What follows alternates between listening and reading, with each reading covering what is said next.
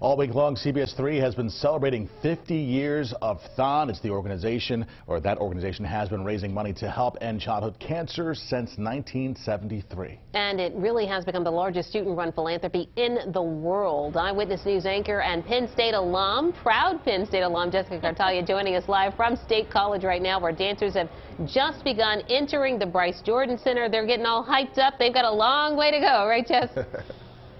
Yeah, speaking of hyped up, guys, you have heard me in the newsroom all week. This is such a big deal to Penn Staters and really everyone who benefits from the hard work that these students do all year long. Now, when we came into the Bryce Jordan Center this afternoon, students are lined up outside, and we're not talking about just the dancers, but the students who are here to cheer on their friends who are going to be taking the floor momentarily. Now, behind me here, you can see some of the sororities, some of the fraternities are starting to come in. We're still waiting for the student dancers who are going to come out of a tunnel in a little bit. They'll take the floor and they will all kind of chill, so to speak, until they take their feet at 6 o'clock. Now, one of the most notable alums and Penn State supporters is Sue Paterno. She will be here cheering these students on.